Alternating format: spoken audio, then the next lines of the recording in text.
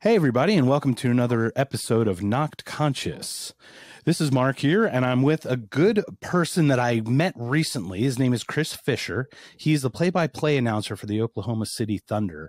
I met him through a business connection, but I heard his story, and I reached out to him because I found it to be so inspirational. And I'm always here to try to lift people up and provide inspiration. So I thought I would ask him to come on, and he's so gracious to provide his time and share his time with us. Chris, are you there?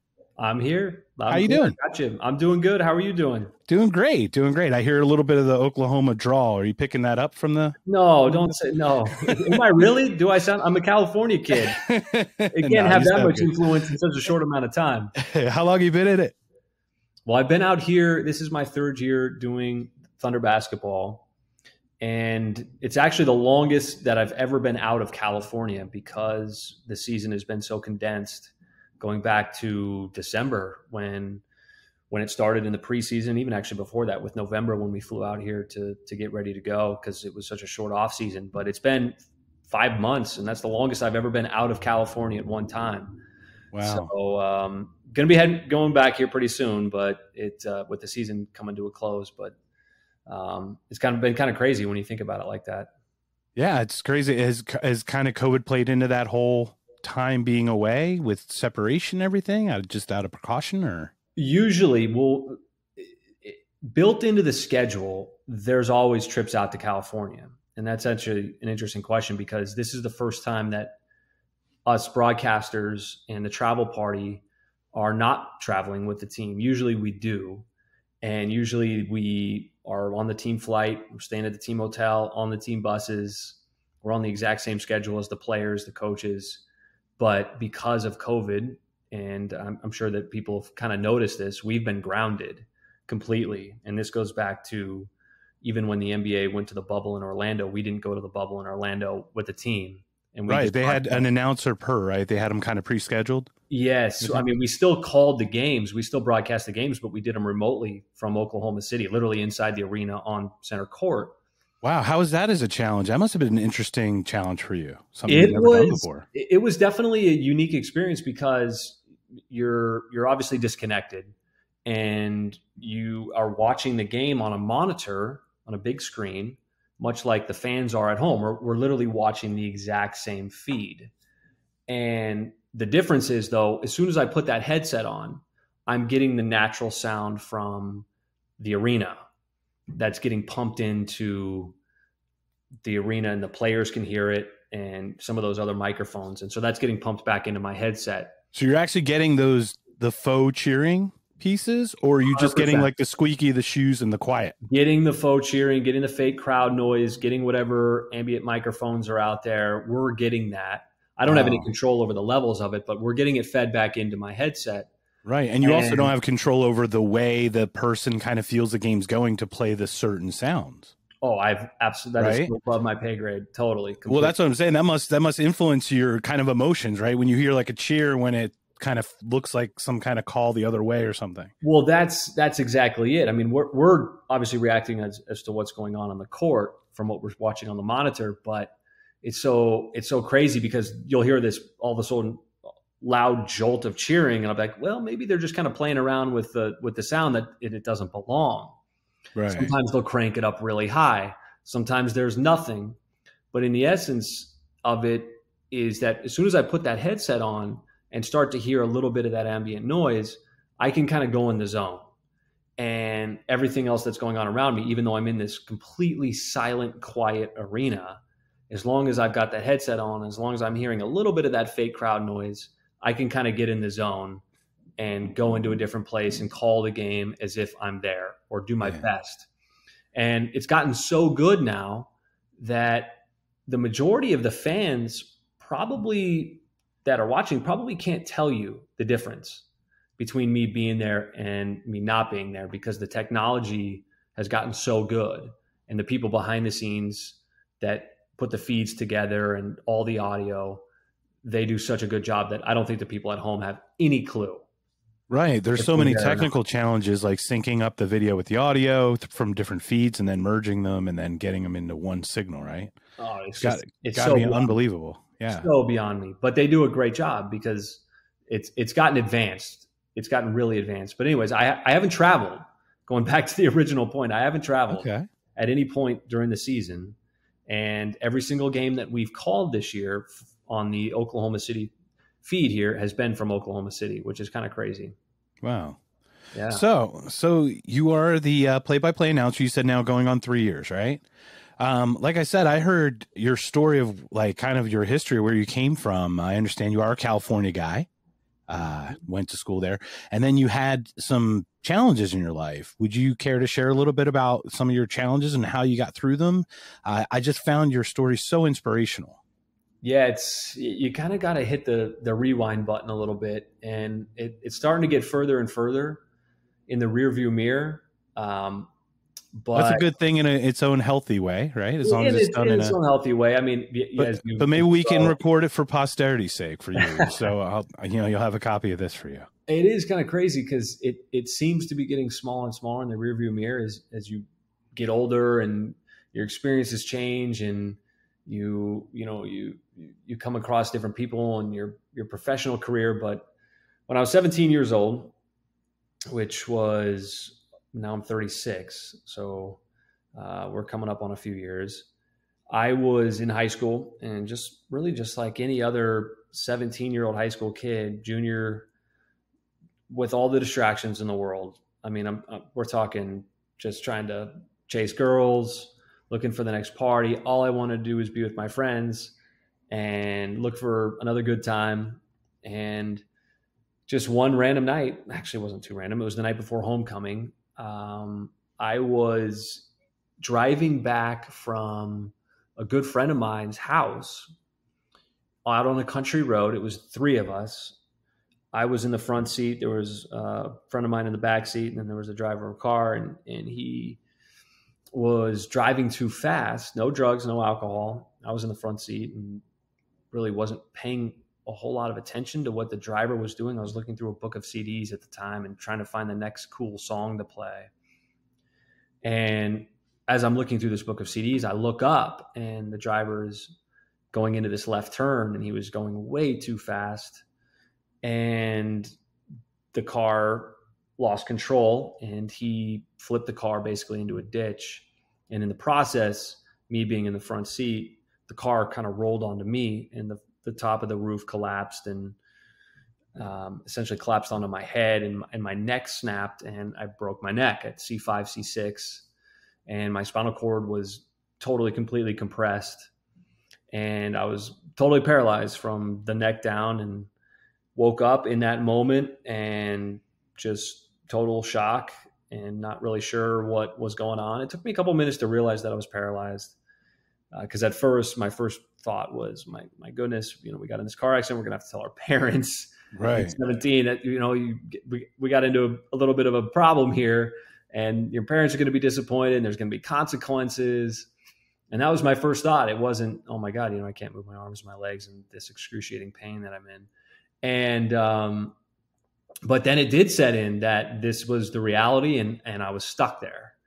So it ended up being a little while before the responders got there, but they did get me out, and they flew me to the hospital that night, and I ended up having surgery. And it seemed like from that point forward, I got a lot of really, really, really good fortune that sort of fell my way in my recovery that allowed me to get back on my feet. And I'm making a long story short here, but ultimately I got back on my feet after that spinal cord injury, after being paralyzed for 7 months. 7 months. Yes. Wow. Yeah. It was quite a wild ride. And my poor parents, my parents, for anybody that has kids, if anything goes wrong, you're obviously worried, and you're concerned, and you're trying to find them the best help and to get them whatever care they need. But this is just like a nightmare coming to life for them. I couldn't imagine what they were going through that night, my poor parents, and sort of the reality of what they were about to face. and they were just amazing. And 7 months not 7 months in the hospital. I was in the hospital for about 2.5 months and in intensive care. And then I was not only in intensive care, but I was also an inpatient at a hospital down in Santa Clara, California, which was a spinal cord rehab facility. And basically just had to relearn how to live, had to relearn how to live in this new body that wouldn't function the way that normal people would function. I mean, we're talking everything from brushing my teeth to getting myself fed to getting dressed to getting out of bed to learning how to live in a wheelchair to getting into the wheelchair. I mean, it was brutal. It was absolutely brutal because you have a physical therapist that's trying to get you to learn how to utilize whatever muscle it is that you have in this body that has obviously been diminished physically. And then you've got an occupational therapist that is really trying to get you to learn how to function in daily life. And that's like using this new adaptive device to help brush your teeth or to take your meds or to drink a bottle of water or to make sure that you use the straw or trying to put your sock on in some way. I couldn't put my sock on at the time, but progressively you got there. And it was just little triumphs, right? Yeah. Oh my God. You have no idea. I don't want to equate it to like a Mount Everest moment, but it's one of those. Like I know what you mean. Yeah. It was crazy. And one of those comes, many of them came, but one of them was when I could start to move my thumb. And this was about a month after I got hurt. And I was in the hospital and it was I got hurt in October and it was around Thanksgiving and I could start to move my thumb. And everybody was like, oh my gosh, that's a huge deal. Big deal. Because I couldn't move my hands at the time. And it was a sign that some signal was getting from my brain through the injury site down my spinal cord to an area where it shouldn't. And so that was a really big moment. Right. That's a huge moment. Was that the first one or did you have a sensation of touch? Do you remember the first time after the incident? No, I remember. So the first movement came after the first sensation. And to be completely candid, Mark, the crazy thing about it was being 17, I was so young. I was so naive. I didn't know the extent of my injury. I didn't know how significant it was. I didn't know that 99% of the people that suffer my same injury are sent to a fate that is unfair, and they're stuck in a wheelchair and they're motionless and they can't move and they can't feel from their neck down, from their chest down. And in my mind, I didn't really comprehend that, number one, and I didn't believe that it was going to be me, number two.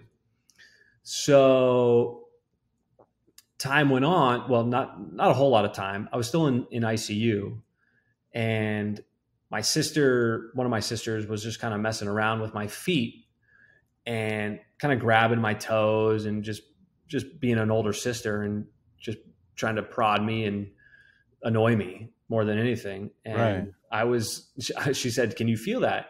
And I was just kind of like, "Yeah, I can. What's the big deal?" And everybody just kind of like lost it. Like, wait, you can feel that? I was like, "Yeah, I can feel it. What's the big deal?" Of course I can feel it.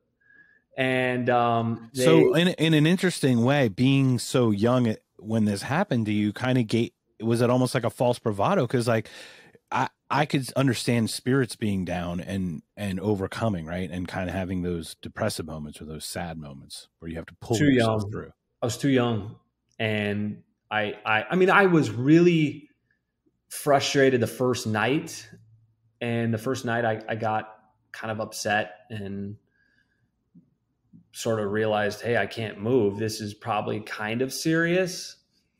And I was able to have some conversations with my family and kind of settle me down in the moment. And I ended up having surgery that night. And I was out of it for a few days, but it never, I don't think that the severity ever really quite set in. And because of that, being 17 and being young and being naive, always thought that I was going to get back on my feet. 100%. That's awesome. I always had a kind of an athletic mentality that that I would sort of find my way back on my feet, and you know, you just had these little moments where, and fate was kind. Yeah. It literally comes down to that, Mark. I mean, I have no legitimate explanation as to why I was more fortunate than other people. I was relentlessly positive through the whole process. I know that. I think that's it. I think that's a huge, I mean, that meant the body follows the mind in a lot of ways. So It probably did. It probably did, because I just remember being weirdly in a good mood every single day and happy. And I was so fortunate that, you know, being at 17 and at that time I went to a high school. It wasn't too big, but it was a high school that had a tremendously strong community feel. And I had a lot of really close friends, and I was really close with their families. And this community really rallied for me in a lot of ways. Awesome. And I think that I rallied around that, and they rallied around me and my family. And I didn't see anything that was going on the outside. And that was probably good, because I think that there were probably a lot of tears and a lot of concern from family and friends that never seemed to trickle back in to the hospital. And that allowed me to really stay in a good mood. And I had so much support from everybody that had ever come across and crossed my path, and just the cards, the calling, the support, the love, the visits. I mean, it was daily. So I think that went awesome. a long way. I really think it went a long way. And there were other people that didn't. I mean, I was in an ICU room, not an ICU room, but when I got discharged from the ICU room and I went down to rehab, I had 2 roommates at the time. And one of them was a young man who lived in a poor neighborhood in the Bay Area and got shot in a drive-by. And the bullet nicked his spinal cord. And he didn't have people coming into the hospital every single day. Yeah. And, you know, I look back on it now and I'm just like, man, boy, that poor guy, that poor kid, I wish I could go back and do more for him. And the guy, another older man, was run off the road driving. He was somebody that had some affiliation with a gang, I think. And somebody ran him off the road, and he ran into the median, and he was in a car accident too, and it damaged his spinal cord. Wow. So, and they didn't have the same kind of support and people coming to visit them every single day. So I think that played just a huge factor in my mindset, which had to have played a role in the process of healing my body in some way, sure. Form. Yeah, without a doubt. I mean, it sounds like it's a nod to the community that you grew up in and the people that you surrounded yourself with. Big time. Growing up. Big time. Yeah, I could never. I'm still close with a lot of people. You can't give up on those kind of people that were there for you in your lowest time. So it was a little bit more of a rural area in California then that you grew up? I wouldn't call it rural. It was not rural by any means. It was less Los Angeles. Oh, it's definitely not. Southern California. I mean, Southern California, right, is a world within itself. I mean, Southern California and Northern California, for people that have been there, it's not the same by any means. I mean, it's a different state. It's so dense. It's so heavily populated. The Bay Area is populated too, but in a different way. You're just, for sure. You're really not on top of each other the same way. But it was in a part of Northern California, just north of San Francisco. I'm sure people would be familiar with it. Sonoma County and Santa Rosa, and kind of right there on the edge of the wine country a little bit. So I had friends in Hollister and Gilroy. That's a little further south. That's south. Okay, it's a little more south. Okay. Yeah, that's in I'll be honest, I'm from Philadelphia. I know nothing about California.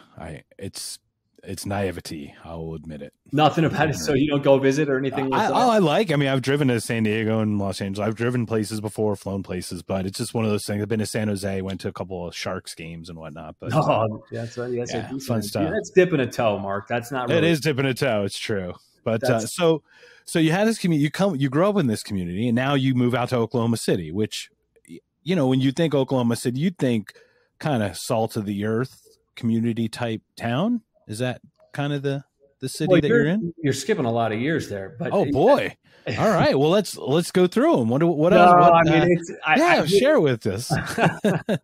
no, I'm here for you, so I've got all day. I'd love to hear your story. I'm really inspired by it because I had a car accident at 13. I just broke just above my femur. So, but just what you went through, the biggest bone in the body. Yeah, what you went through just what I, just from what I heard and then the stories I read or the articles I read, I was just inspired. And it sounds like you just had this really amazing community that kept you in good spirits, and that had to have really aided in that recovery process. Well, there are times when you sort of look back and you say to yourself, boy, how could I possibly, go back and try to repay these people that were there for me? And a lot of them are still my good friends, and they played a pivotal role. But, I've always tried to go back and say thank you and to keep in touch with the people that were there, which is really hard the older you get. And as your career's going different, as my career has gone where it has, and being out of California and not sort of having the same connection. And, when you go to high school, you think that those are going to be your friends forever. And a lot of them you lose touch with, but I'm still very good friends with a lot of the people that were there during those years. And as you know, you got your boys. Yeah, absolutely. They made so much fun of me, which too, kind of kept me grounded. And I had this purple wheelchair. And that's like a hot rod wheelchair. Yeah, it was a hot rod wheelchair, and it had rubber bands on the side so I could grip it and stuff like that. And they were constantly making fun of me, so it was good, and it kept you grounded. And they still do today. They awesome. Still do today, so it's great. But going from the Bay Area, I was fortunate that I was able to get back as a lot of independence. A lot of independence to where I walk now, and it's with a cane, and I've got a little bit of a limp with my left side being weaker than my right side, and that's okay. But you're still athletic. I mean, you still play some activities, recreational sports and whatnot, right? Mark, I cannot play enough golf. It's there. Terrible. You go. It's terrible. How many holes a month, sir? Come on. Well, it depends. It depends in what time of the year it is, because it does get a little chilly out here. The courses freeze over, and this body doesn't like the cold anymore. It's very, very sensitive. Get me out to Arizona where you're at, and I'll come on out. High pressure all the time, my friend. Oh gosh, it's so nice. It's so nice. But I'll get out there. I'll play during the summertime. Boy, as much as possible. There's a lot of muni courses out here in Oklahoma, which are really easy to get on. Oh, that's great. So, yeah, getting out, getting moving. I will say this: the crazy part about it is, if I golf, you can pretty much tell that I've had an injury. If I go out and ski, because skiing, I loved to ski before I got hurt. The craziest thing is I am a better skier now than I am a walker. Huh. I can ski the exact same way now that I did before I got hurt. Wow. I turn the same way. I have the same exact feel. I haven't lost the ability. It's the craziest thing in the world, Mark. I will go and I will ski. What was your first time on skis? How long has this been a passion? Is this since like a baby? Since I was 3, probably. Oh, it's amazing. My dad always brought us up to the snow in Tahoe, and my 2 older sisters, and he was always pushing us to get out there, to try things, to challenge ourselves. And I'm sure it was hard as hell on him, because I was probably a pain in the ass a lot when I was younger and pushed back a lot and probably had a little bit of attitude. But we constantly went to go skiing, and it was always like, hey, let's go to the snow. If you want to go skiing, let's go. And he'd pack us up and go, and we had a little spot, and I loved it. And I did it all throughout my entire childhood up until I was 16. I didn't get to the ski season of when I was 17 because my accident was in October, but I got pretty good, and it never went away. It was like riding a bike. I Yeah. could not believe it. How often do you get to go now? I would assume it'd be a little more challenging. There's not too many mountains, I or haven't been in 3 years, okay. We but got to get you back. yeah, That's a fun thing. it's been a little tough with the NBA schedule just because of you just can't with the games, and they don't have too many hills here in Oklahoma.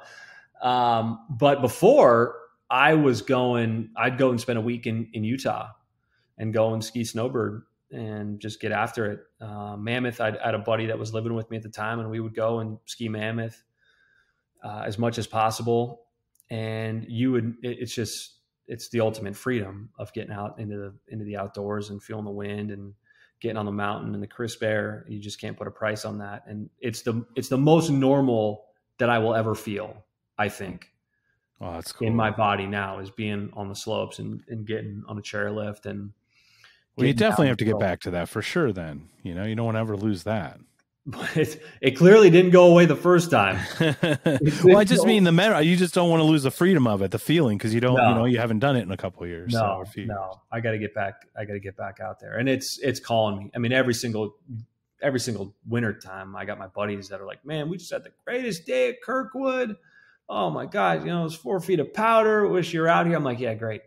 I'm from the East Coast. We had 4 feet of ice. They call it blue powder out there. I know. I'm very familiar. We make shaved ice snow cones and everything. It's beautiful. Yeah, but if you can learn how to ski out there, you can learn how to ski anywhere. It's so bad. Yeah, it is bad, but it's not the knee-high powder either, so it's a totally different kind of muscle use, True. You're not carving, you're kind of trying to stay probably relaxed. You're not fighting it. You're surviving. Yeah, exactly. Yeah, white-knuckled, right? Gosh, might as well put ice skates on. So growing up, did you play any other sports? It was casual. It was casual. Okay.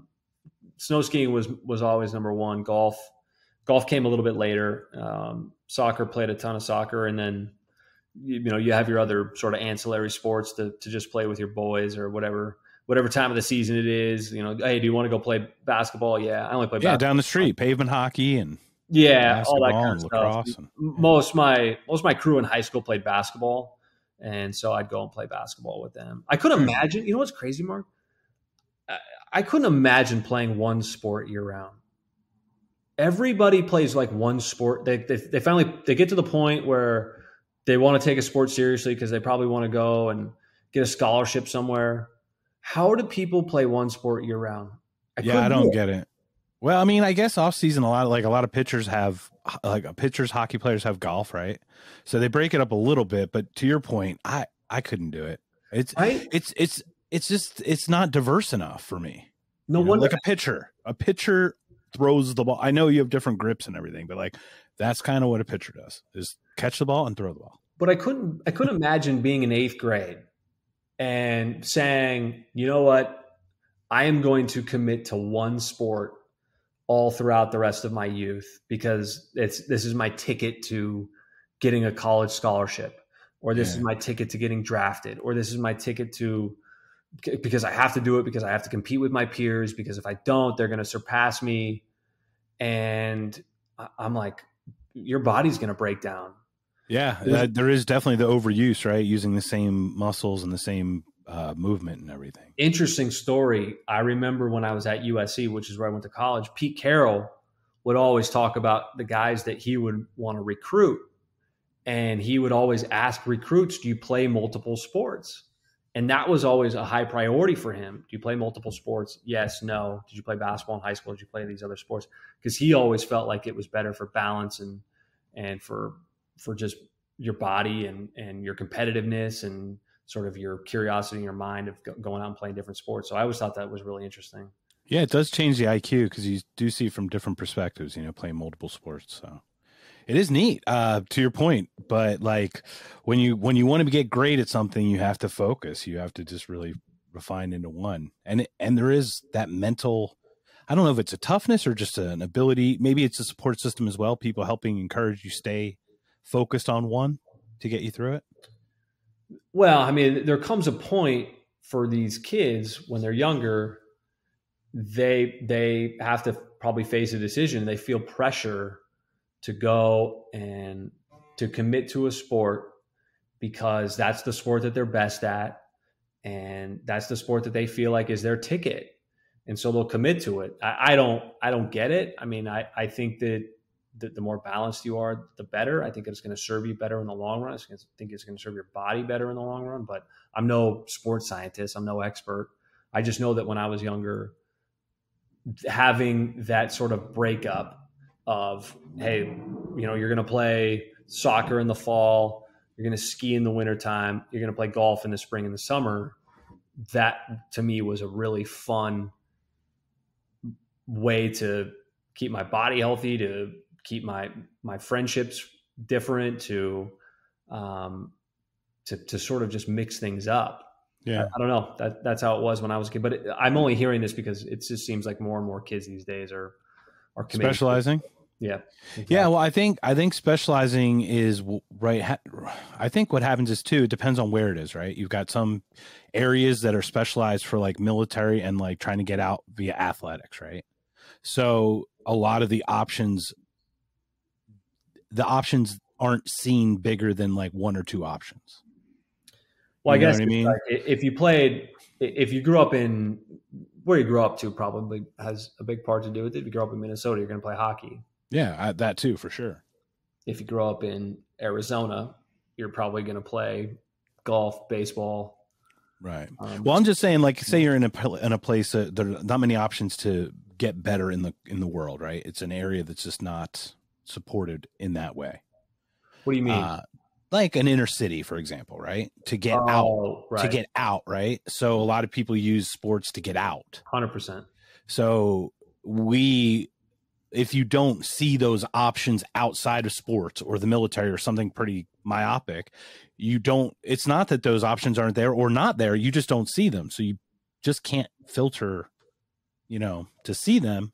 And then you kind of specialize into that niche. Yeah, without a doubt.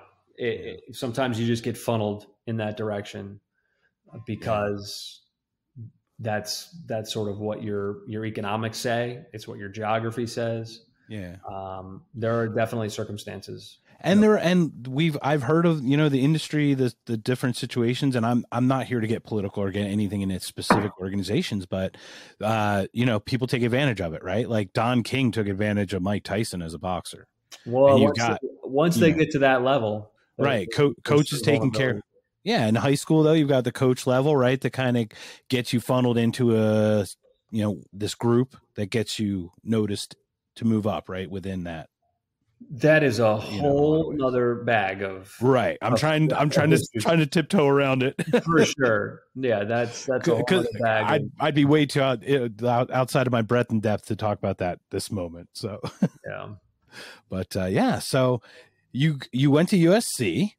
So how long did you go right out of? Did you graduate high school on time at 18 or 17 or whatever? Or? So yeah, the way that it broke down was I got really lucky that crazily enough, based off of when my injury occurred within the school schedule, I ended up missing about, I want to say like a quarter and a half of school. Okay. When I was in the hospital, and there I was not going back full time, but by the time I got back into my wheelchair and discharged from the hospital, we're talking 2.5 months after the injury, but I was very much still in a wheelchair and limited. During that time, I was still able to go to school, not full time, a couple of classes, just enough to kind of stay involved, to learn, to take the proper tests. I couldn't even write. People had to write for me. Wow. So, and the school was incredibly accommodating and worked with me and worked with my schedule. It was reduced. I think I took like 3 or 4 classes because I still was going through really, really intense therapy at the time. And my junior year, I ended up just kind of earning enough credits, my junior year of high school. And then by the time that I went back my senior year of high school, I was walking and was ready for a full schedule again. So I had just enough credits and I had all the prerequisites taken care of. And by that point, Mark, I knew what I wanted to do and what I didn't want to do. That was the good thing about it. And the crazy thing is that my junior year of high school, I took a trig class, trigonometry, and I've never taken another math class since. So you knew what you didn't want to do. How did you figure out what you did want to do? Well, I think that it came down to, it's actually an evolution. I just like everybody else, when you're young and you're passionate about your sports teams. I love sports. We played sports. I consider myself an athlete. I knew I wanted to be involved in sports. And when I couldn't play anymore, I had to find a way to kind of get that competitive fire out.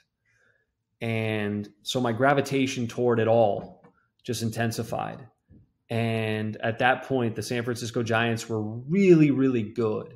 They had Barry Bonds, who in 2001 broke the home run record of Mark McGwire. He had 73 home runs. And then the very next year, they ended up going to the World Series and lost Game 7. And I was just so in touch and enamored and glued to this whole experience. And the Niners had great teams over the years with Jerry Rice and Steve Young, and they won the Super Bowl in '94. And that had such an impact in my youth. So yeah, I'm a little bit older than you, so I remember the '90s, even the '80s before '94. We're talking with Montana, the 4 with Montana. So of course. I remember those. Yeah. So I mean, those were such a big deal, and it's the reason why the Niners are the most popular team in the Bay Area by a wide margin, because of those incredible years in the '80s when they won 4 Super Bowls. But I was so locked in, and that love only exponentially got greater. And I was like, I have got to be a part of this somehow. There's just no way around it. I'm not going to be passionate about anything else. And when I was in college, I just started to kind of figure out, well, how am I going to get this done? And if anybody that knows me back in the day, I would not shut up. I would not stop talking. And so I resemble that remark. Yeah, I wouldn't shut up. And I just figured, you know what, maybe I'll just get into sports commentary somehow and figure out a way to do it. I had no idea if I had a good voice. I had no idea if I could be a broadcaster, if it was going to be play-by-play, or you want to do studio hosting. You want to do radio? Do you want to do TV? No idea. But I liked yapping, and I liked being competitive, and I liked talking a lot of shit. So whatever people wanted to get after it, I would get after it. And that would have been big time Sports Center heyday at that time. I would think. Huge. I mean, so you've got your Dan Patricks and your Oberman back in the day, and are just yucking it up. I mean, and it was starting to take off too. Stuart Scott, Rick Eisen, Larry Eisen, for sure. As Scott Van Pelt, everybody. Scott Van Pelt, like things were taking off. I mean, it was just Sports Center was only growing things more and more. And it had the market cornered at that time. It didn't even have competition. So it was just crushing it for a few years there. Totally. And so I ended up going, when I went to USC, I remember going to my first USC football game and going to the Coliseum. And this was 2004 with Matt Leinart and Reggie Bush, and they'd come off their national championship season. Yeah, we know Matt Leinart in Arizona. Yeah, we know. Yeah, he took down ASU in Arizona a couple times. No, I just mean he joined the Cardinals and was. Because of the Arizona Cardinals. Yes, that was not the most successful stint. I threw almost as many passes. I think, I'm not sure. Almost. Well, I remember going into the Coliseum, and it was so big. And I was so overwhelmed that I was like, how in the world can I get involved in this? What do I got to do? And it was intimidating. It was really, really intimidating at first. And I went throughout that entire fall. I'm just kind of like, I don't know what I'm doing here. And I finally just said, you know what? I'm going to email the sports information director and see what what might be available. And at that point, I hadn't even pursued the student radio station or whatnot. But the sports information director at the time, and he's still a sports information director, his name is Tim Tessalone, emailed me back and he said, hey, I'm going to get you in touch with the people at KSCR, which is the student-run radio station. And Kevin Shaw was his name. He was the sports director. And Kevin Shaw said, hey, come out, meet everybody. It's a little late in the season, but it'll be good to familiarize yourself with everybody and maybe line something up for next year. Yeah, hit the ground running, right? Hit the ground running, exactly. And they threw me on a couple of radio shows at the end of the season and did a couple of updates. And we're treating it like it's ESPN radio and trying to make it as professional as possible. And then going into that next season, my second year at USC, they won the national championship that year. And then there was a new sports director, and his name was Dan Page, a very good friend of mine still. And we started calling the football games on the student radio station. And that's kind of how it got going. And we traveled and we called the games from the Coliseum. And that was it. I was like, this is what I'm doing. And very nice. I was and I will say this, if any young person out there is listening, if you can figure out what you're doing, and this is not to put any pressure on anybody, but sooner in life, the quicker you can figure out what you want to do, the better. Because I'll never forget being able to, just in my mind, say, I am going to throw all my chips on the table here and pursue this professionally. Because I know that there's nothing else that I'm going to want to do. There's nothing else I'm going to want to invest my time in that I'm going to feel like I'm going to get the same return. And I think that's even the bigger message, right? Is like finding that you can merge your passion and your career. And it's a lot harder to do. I mean, it's just, the choices that everyone has nowadays is crippling. You can do anything you want to do. I mean, seriously, pick anything and go, right? Well, start it, right? But you can do it at home now. Yeah. You don't even have to be in the office to do it because of technology and how far advanced we are in our telecommunications. It's just incredible. And you don't even have to be at a sporting event, going back to what we were talking about earlier, to call a game. I have a really strong suspicion that in like 30, 40, 50 years, it's going to be like bubble. It'll be teams representing cities, but it'll be one location or one like little sports complex. It'll eliminate travel and everything will be like, the camera angles are so good nowadays. You know what I mean? Mm-hmm. This is way down the road. I mean, I don't think it's really predictive. It's just more evolutionary. I mean, that's just the direction it seems to be going. Who knows? I mean, it could get there. I mean, you're probably going to be able to punch in on your TV, whatever game you want to watch, and in any given sport and anywhere in the world, and you're going to have access to it. Yeah. And esports, and look at these esports just taking off like crazy now. I mean, kids aren't getting hurt. They might get a little carpal tunnel with the game controller, but esports is unbelievable. They rent out these NFL stadiums and we'll have these drone races or something, whatever they are. And I'm like, what? The drone racing league. I have seen that. I can't even follow it. It is amazing, but I will put it on. It's unbelievable. Yeah. $1 billion industry, but and growing and just growing. It's so beyond me. I just, it's amazing how quickly things are changing. So whenever anybody asks me, like, what advice would you give? I would say, just start doing whatever it is you want to do from home. And because you can do it, there's ways to do it. And you don't have to be, in a packed arena to call a game. Yeah. You just don't. So try to give yourself as much experience as possible.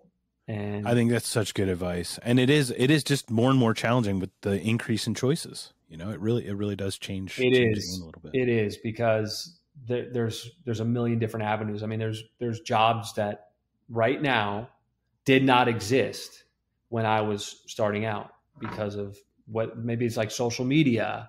Yeah. Or the progression of the internet. And the one that cracks me up right now, do you remember when journalists were fact checkers? That was like kind of the job of the journalist, was to fact check. It's kind of in the job description. Well, now they have a job called fact checkers.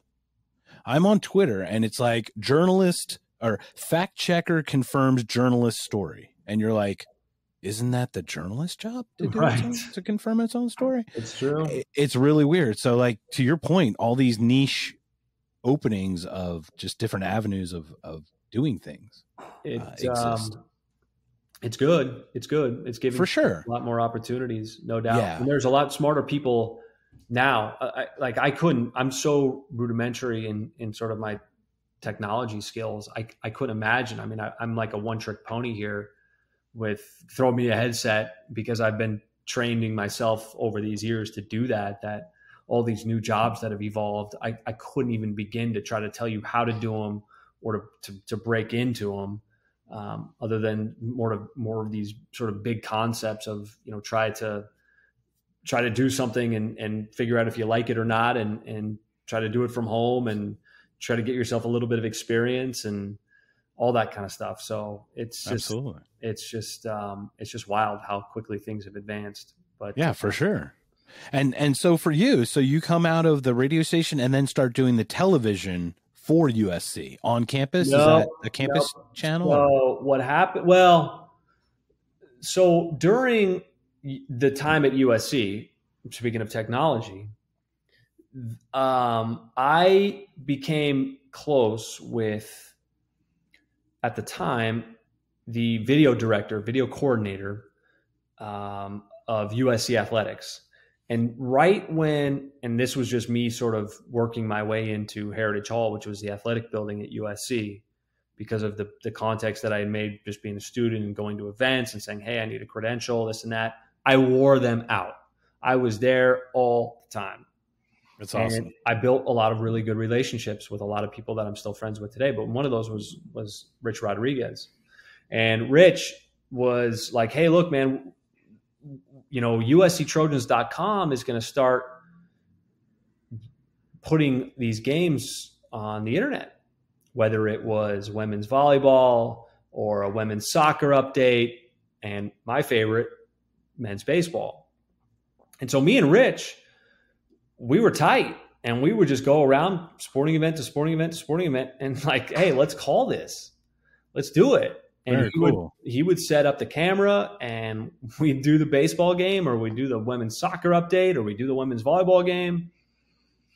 And that was it. So I got a lot of really, really valuable experience doing those events. And they were uncomfortable. Sure. I mean, I didn't know anything about women's volleyball, but you well, it's funny. It's a skill set.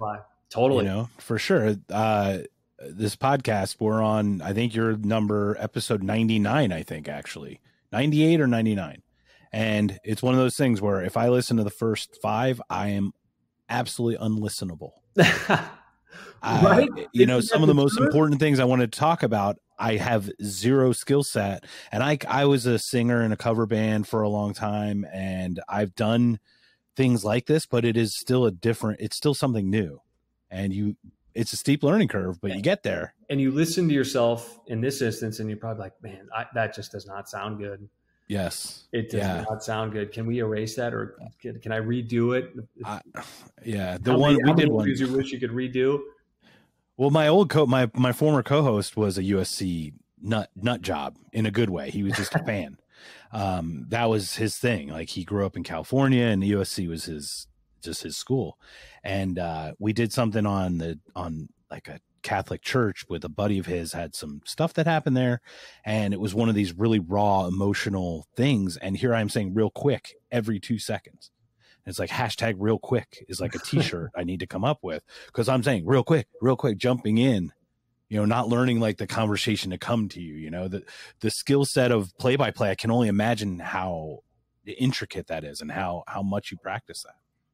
So the interesting thing about play-by-play is it's a constant work in progress, no matter what. And this was my mindset back in college, because to that point, when I would go back and I would listen to my early games, even when I was in college, I would just cringe. It was cringeworthy. What are you talking about? How could you possibly think that sounds good? What are you saying right now?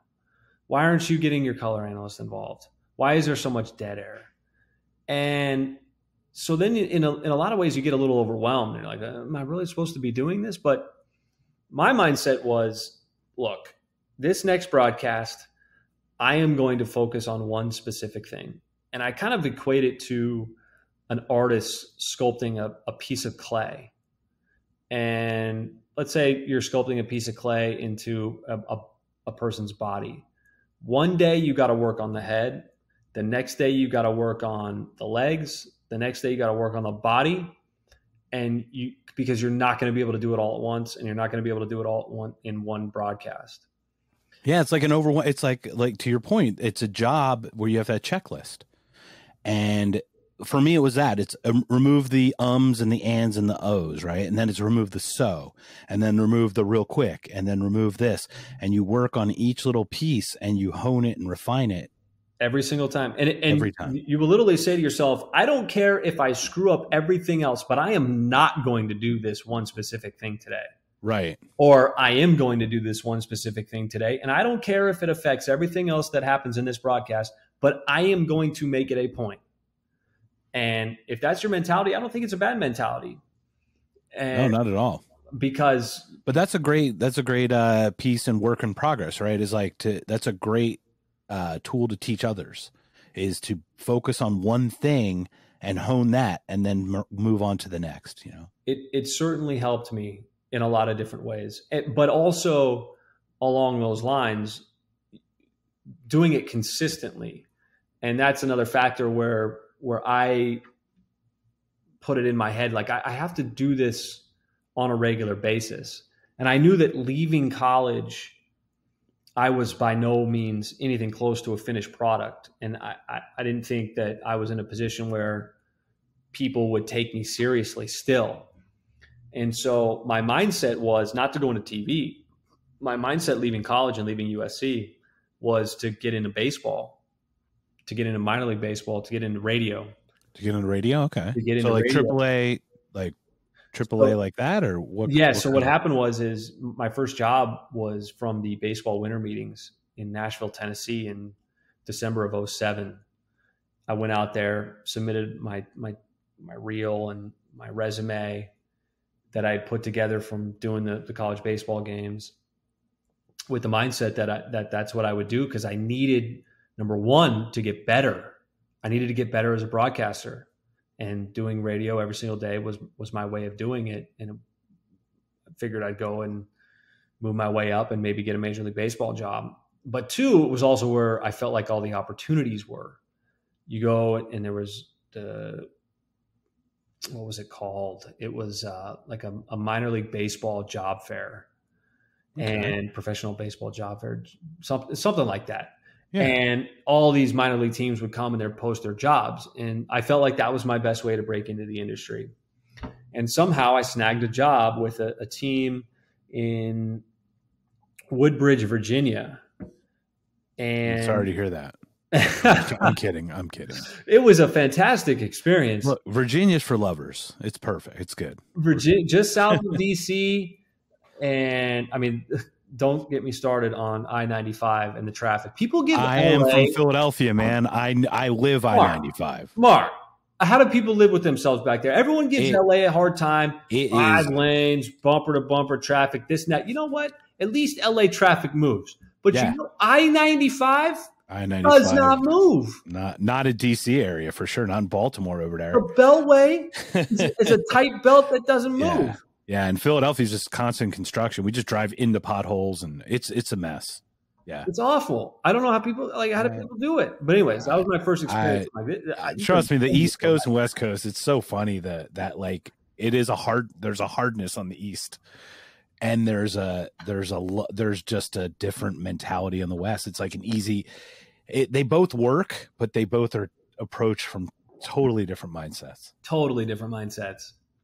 But I'll never forget it. I'll never forget driving into DC and just being like, we are literally stuck. Yeah, DC is awful, I heard, is hell. Absolutely. Tragic traffic. But it was a great experience because I was fresh out of college and it gave me an opportunity. It was advanced A was the level. It wasn't triple A or double A or anything. It was just single A. And I was the number 2, but they gave me an opportunity and I was the happiest clam you could possibly find because I was in, I got my foot in the door. It's going to be great. It's going to be fantastic. I'm going to work my way up and become a Major League Baseball broadcaster. And of course, things change and you take left turns in your career and it doesn't end up that way. But the one thing that I remember from that experience is just how important it was to, one, get the reps, which I was fortunate to get because it allowed me to make a lot of mistakes. And we need that ability to be able to make mistakes without the judgment side of that. So many mistakes. And that's not we need to freely make mistakes because we can only learn from them. We avoiding mistakes doesn't actually, you don't learn from avoiding the mistake. 100%. You just delay causing it. Here's the best way to put it. And this is how I learned my way around LA. Put away your phone and don't look at your Google Maps or whatever the map is on your phone. Get lost. The only way you're going to learn your way around a city or a neighborhood is to make a million different wrong left turns. That's how I learned my way around LA. We didn't have iPhones back then. Yeah, if you hit the water, you've gone too far. I mean, that's all you got to do. Turn back around and go the other way. I mean, exactly. Or you end up on the wrong freeway. And yeah, but then you could be like Judgment Night situation where the guys get caught in a bad neighborhood and they get a flat tire, and that could just be a bad thing. Well, in USC, a bad movie waiting to happen. We're always in a bad neighborhood, so we feel comfortable in a bad neighborhood. So while you were doing the baseball stuff, were you working also like full time doing so? Because I can only imagine it doesn't sustain you, right? Or you're either taking on loads of debt or you're either working like 92,000 hours a week, right? I was fortunate to get some help. Definitely. Awesome. I was definitely fortunate to get a little bit of help from my parents. And but that's still, once again, it speaks to your community and the people that can help you out. And that's a beautiful thing. You recognize that and acknowledge that too. Without a doubt. I mean, nobody gets anywhere by themselves. And but they knew that I was taking it seriously and that this is what I wanted to do and that I was committed to it and that I wasn't taking it lightly or like, hey, look, this is some joyride out on the East Coast. Yeah, you're not hanging out in Virginia. Right? Let's not kid ourselves. Right? Virginia Beach and then, Jersey Shore and then Newport News. You want to be in Newport News? I don't know. Exactly. Got to be a tough area, right? Tough crowd. But how many years did you spend in Virginia with the minor league team? 1 year. Okay. 1 year. And 1 year because they wanted me to sell billboards in the off season. And I remember this vividly, thinking in my head, so I sell billboards in the off season, don't broadcast, spend the winter where it's freezing your toes off. Still bad traffic. And you're not going to at least you have bad traffic in good weather in LA, right? But it just didn't equate to me. Why would I do this? And so I basically just took a chance on myself and said, I'm going to go back to LA, find some broadcasting in LA, whatever that might be, just so that I continue to broadcast. And I'll take a chance on myself and I'll get another job next year, whatever it might be doing minor league baseball. And it was a really critical decision that I made because I bet on myself with no guarantees that my career was going to continue, which I wanted it to continue in baseball. To me, that was my path. That was my way of moving up. That was my way of building a career. Yep. So you kind of put all your eggs in the baseball basket at this point. At this point, right? Yes. After my first year, and betting on yourself, always do that. That's another one. A great piece of advice. It's tough. It feels scary and it feels uncertain, but you are the best controller of your life. Bet on yourself. It just felt right. It just felt right to try to carve out a different pathway than the one of staying in Virginia and staying with the Nationals, staying with Potomac. For It sure. just felt right. And I packed up my car, put it on a truck, shipped it back to California, and I flew back and waited for it to arrive. And so at that point, maybe the biggest, weirdest break I ever got was, I think, in November of that offseason, maybe even a little bit before. I think it was November. Rich Rodriguez, who I mentioned earlier from USC, who I was really close with the video department, calls me up and he says, Fish, hey, do you want to do women's basketball? Do you want to do USC women's basketball this year? And I'm like, and at that point I'd been doing high school football in Southern California for my buddy who was starting up this company. And at first I said, Rich, no, I don't want to do women's basketball. What do you think? Come on, man. Why would I do women's basketball? And it was so short-sighted. And I called him back probably a week later after thinking it over.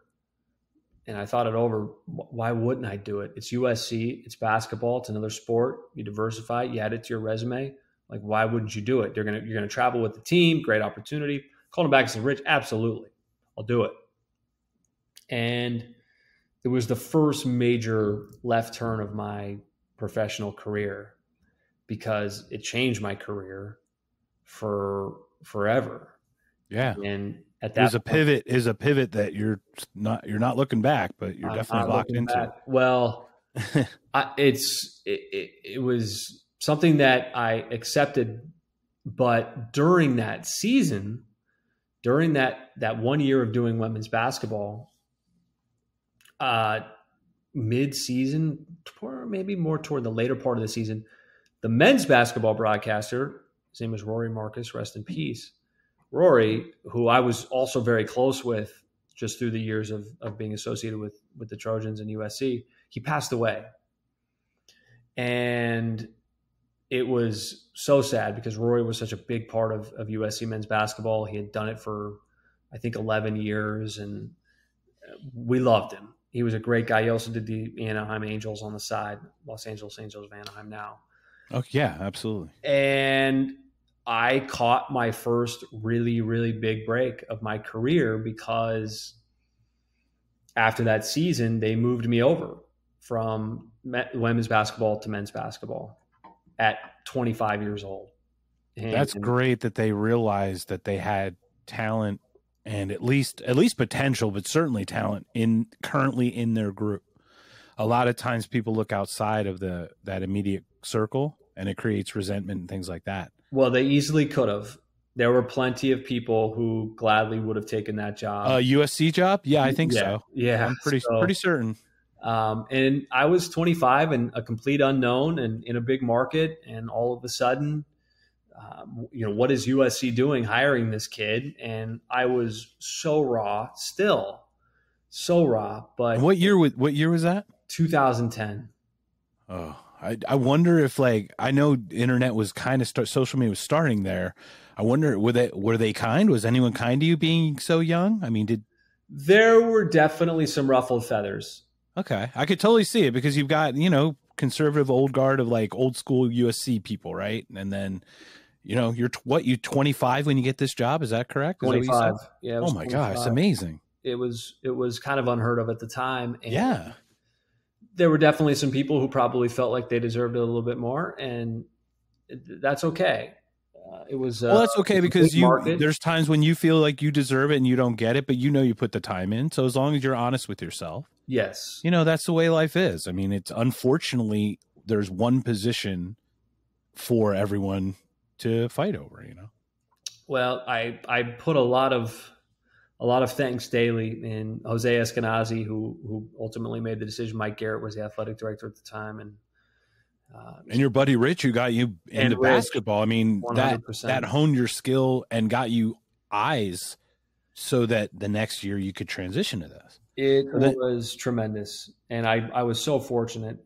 But I still continue to do minor league baseball. That's the crazy thing, Mark. Is I did that season of USC women's basketball. I got a job as a number one doing more minor league baseball up in Oregon for another team. Okay. And I then mean, you love it, right? I mean, it's because you love that. I think that's the passion, right? That tells you where it really totally, lies inside of you, because you totally. wouldn't do minor league baseball once you hit a certain level, because you don't look back. I mean, to go back to that just speaks to your passion for it. Yeah, I did minor league baseball for 2 more years, and just for being around the guys, it was fun. It was a summer thing, Right. and You built that camaraderie. I mean, there's so many benefits to that. yeah, it was a great experience. I have a lot of good friends from those years who I'm still close with up in Oregon. So did that, and then I was with USC for 8 years doing USC hoops, and boy, there's nothing like being able to do it for your alma mater, because you'll never care about another school the same way that you care about the school that you graduated from and the people that you've met and cultivated relationships over the years, and the coaching staff. Those are really important things that you build, and it's a big part of your life. For sure. So yeah, I was there for 8 years before the Oklahoma City Thunder. So how did this happen? So talk me through this little chain of events. You're with USC men's basketball at this point, right? 8 years in. 8 years in. And boom, talk me through what happened, how you got to OKC. Well, over the years with USC, I had sort of transitioned over and done some TV work for Pac-12 Network and Fox Sports, being in Southern California and having an opportunity to do some games for those networks. And while you do those, you build up a reel. And the Thunder in the summer of 2018 decided to transition to a new broadcaster and had an open position. And my agent submitted my reel to the Thunder. And I think it ended up being pretty late in the process. In September of 2018, the Thunder...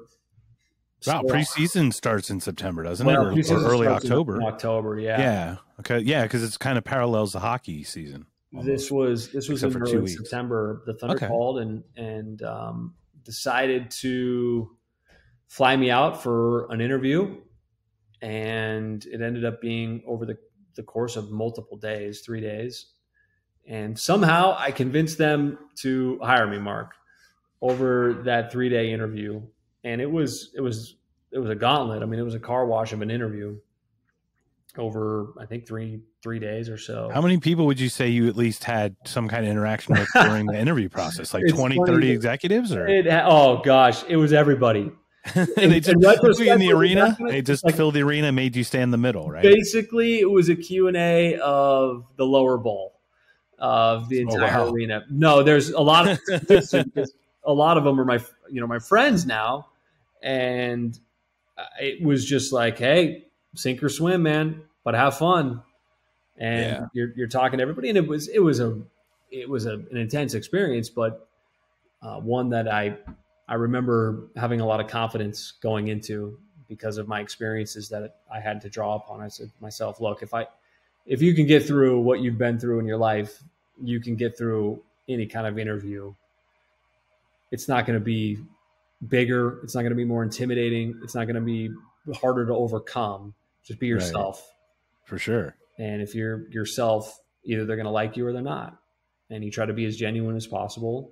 You try to show them who you are as a person, because there's plenty of good broadcasters out there that are very capable of doing the job and doing it extremely well. So I think that the more that you can showcase your personality, who you are, the better off you are, because they're looking for a good person as much as they are looking for a good broadcaster.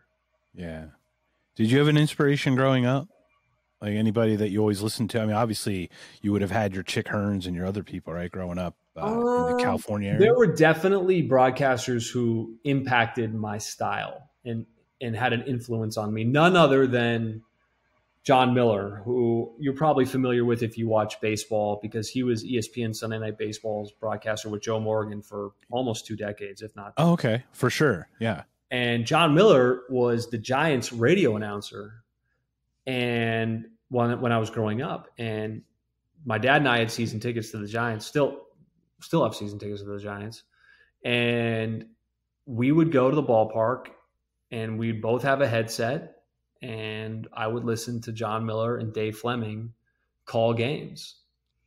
And he was so enthusiastic, and just, you could tell that his passion for broadcasting and being at the ballpark and baseball came off in every word that he said every single day.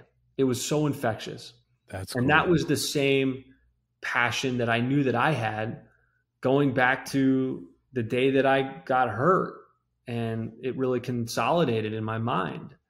I want people to feel that same passion, and I can feel it from John Miller. And if I can give that off to fans, hopefully they're getting something out of this experience. Yeah, one of my favorite, I mean, I'm a hockey guy, so like Doc Emmerich has always been one of my favorite play-by-plays guys. I grew up with Harry Kalas, right? I mean, in Philadelphia, in the Phillies, Harry Kalas was just amazing. Harry Kalas, I love that voice. It's out of here, home run, Michael Jack Schmidt.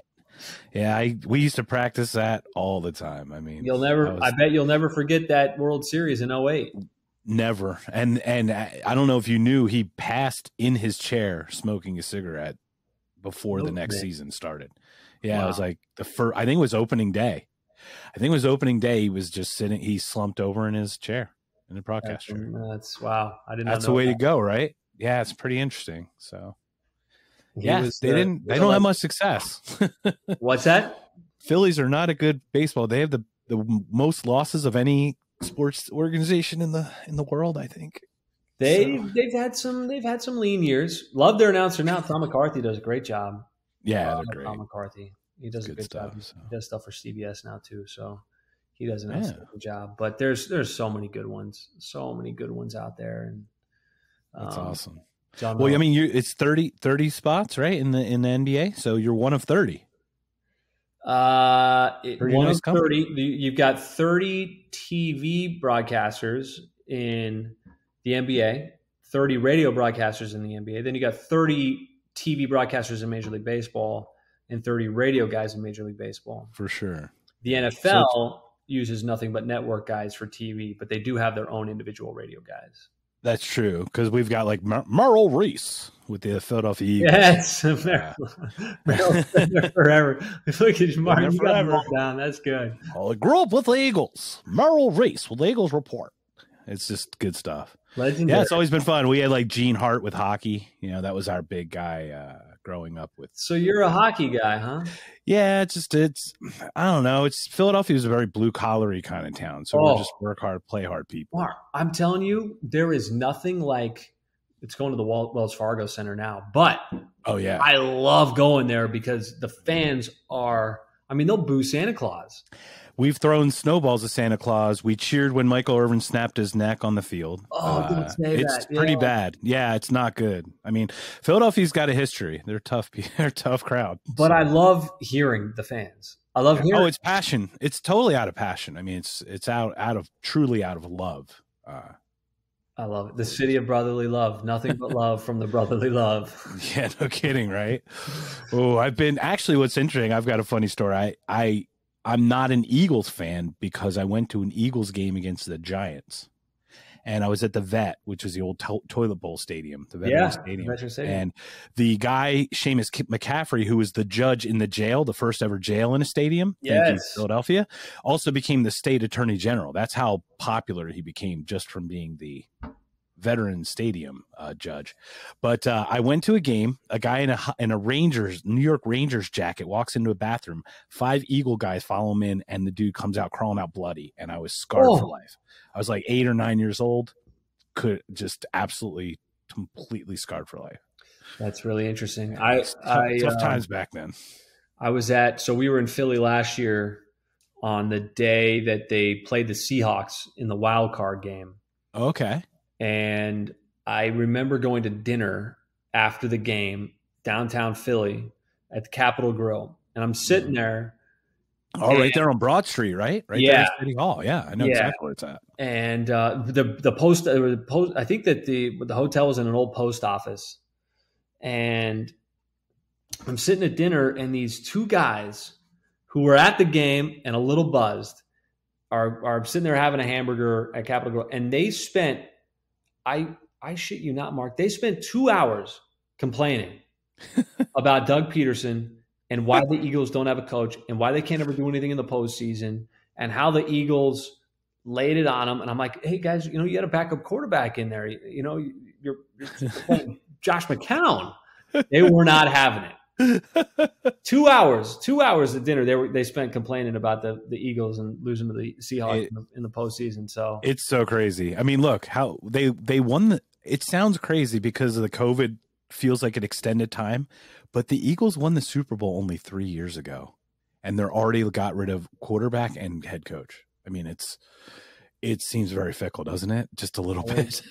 Always. It certainly is. It certainly is. Well, I'm so appreciative for your time. Thank you so much for coming on. Is there anything else you wanted to share with us, or any other story you wanted to share before we call it a day? My girlfriend, who was just walking by on her way out of our apartment here to go to dinner with a friend, she just sent me a text and says, "You have a wonderful voice."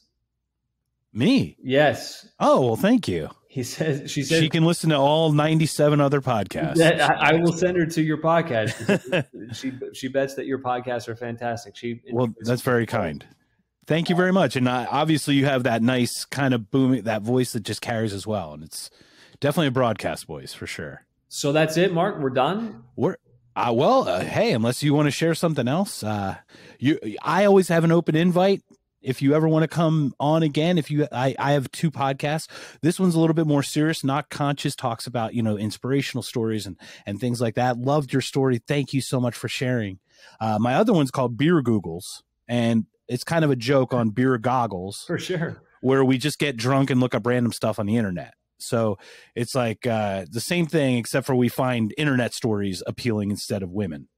Oh. So that's always fun. So if there's ever a topic or something that comes up and you want to just have fun with it, you're welcome to come on anytime. Boy, I feel like I'd like to see it. Like what is the stuff that you guys put out there? It's awful. I've got let me put it this way. I've got a face for radio, my friend. I've got a face for podcast. But you've got a file of good clips for laughs, apparently. Not for YouTubing. Yes. Yeah. One of my favorite jokes during the COVID time was my impression of Tom Hanks. Can I hear it? Remember when he was the first person that got infected kind of back in the day. Right. So It was really bad. I do really bad jokes. That's me, but we have fun with it. So every movie that Tom Hanks is in, he gets abandoned and it's crazy, right? Yeah. So, well, thank you, Chris, so much for coming on. I'm so grateful. If there's ever anything that you or your team or anybody want to share or something, I'm here to help the world. So if there's something that you think you can share with someone that can inspire people or any of your teammates or anybody, in the organization, I'm here to help.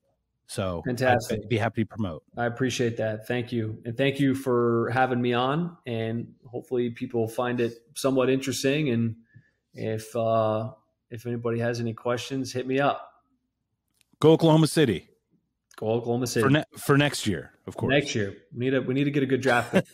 Absolutely, just get that lottery pick. That's you'll be good to go. That's what we're eyeing. But thank you so much, Mark, for having me on. I really enjoyed it. Chris, thank you again. Once again, everybody, this has been an episode of Knocked Conscious. Please subscribe, follow, rate, review. We'd love to hear from you. If there's anything, you have some feedback for Chris, any draft picks you need him to tell the team to pick, feel free to send it to me and I'll be happy to forward to him. Chris, thank you again so much. Until next time, look forward to it. Until next time, have a great day. Thanks, you too.